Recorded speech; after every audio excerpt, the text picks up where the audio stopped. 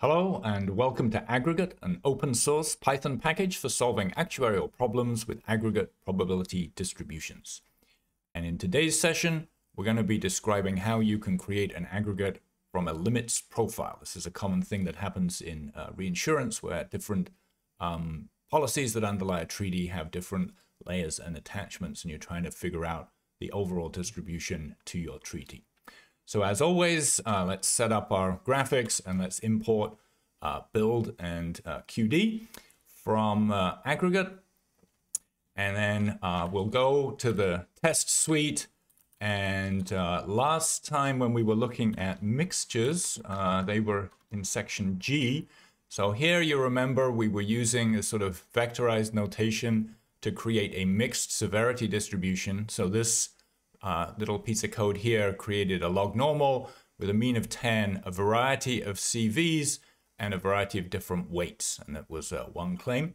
And what we're going to do now in this section is look at other variables that can be vectorized in the DECL specification, and in particular the limits piece here. So in these examples, all the policies had a 50 x of 0 limit.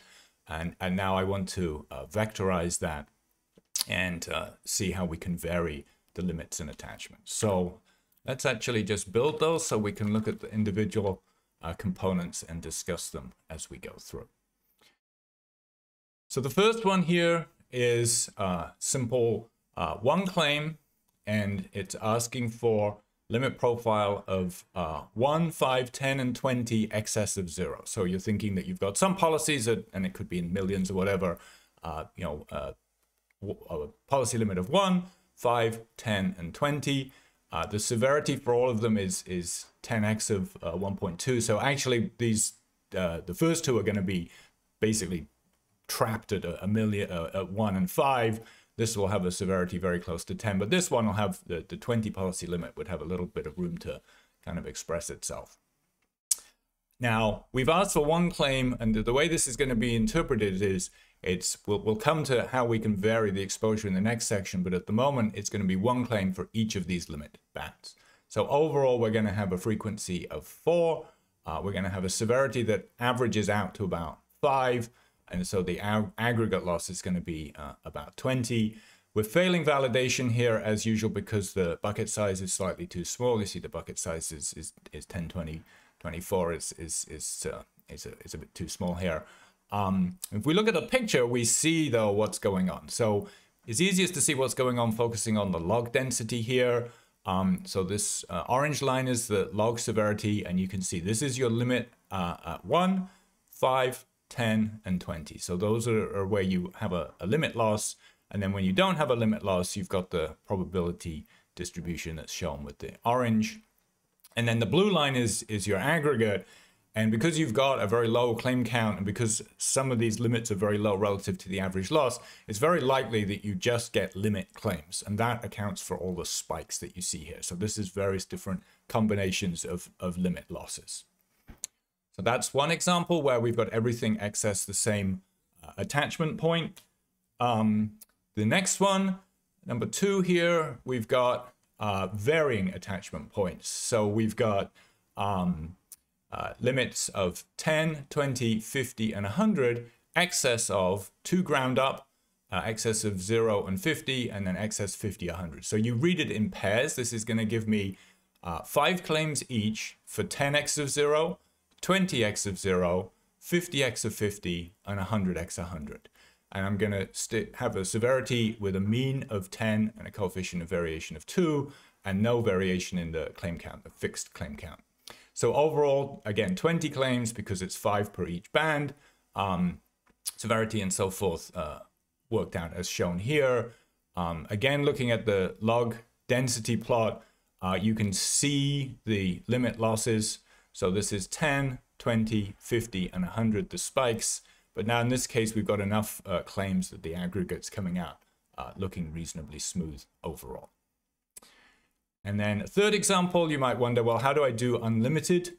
You can use the keyword inf. So in this case, we've got 4 policies with we've got 4 policies, each with 10 claims, and the limits are unlimited ground up, so unlimited x of 0, 10x of 0, unlimited x of a deductible of 5, and 10x of 5. And you can see, looking at the severities, that that's where you've got your 10 limit as the spike there. The validation here coming out not unreasonable, and we're seeing really a bigger error on the aggregate. And this little component down here is an indication that the probabilities have kind of wrapped around. The fast Fourier transform has this wrapping feature. Well, not a feature, it's just the way the calculations work. And that piece of probability there should sort of be on the right hand side here. It's a sign that our bucket size is too small. So what we should do here is just let's experiment and figure out what the right bucket size should be. So we can build any of these distributions that are shown here. You can build anything out of the knowledge by calling build and just giving it the name of the distribution. So this one is called limits 03. Okay, so if we do that, and let's just look at the diagnostics, you can see that's the same as what we got up here. It's being built with a bucket size of 16. If you want to check your program, the DECL program that created it, that's available as an element P program here. We'll show you the program that created that underlies this aggregate. And then let's run. We saw in a previous video that we've got this function aggregate error analysis, and we want to run that with 16 buckets. And let's look and see whether. So this column here is our relative error in the mean. The first column is the theoretical mean. It's 319.69. The estimated mean here is as shown, and this is the absolute error and the relative error. So the lowest relative error here is coming out at 0.03120. So this is an eighth, a 16th, it's a 32nd. So that's suggesting that we should update A with a balance, with a bucket size of 1/32.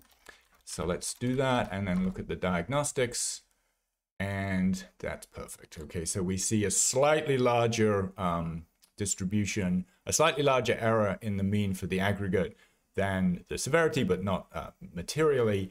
And if we look at the plot now for this, what we should see is we've gotten rid of that wrapping that was happening on the left-hand side because we've got more space for the distribution to express itself on the right-hand side.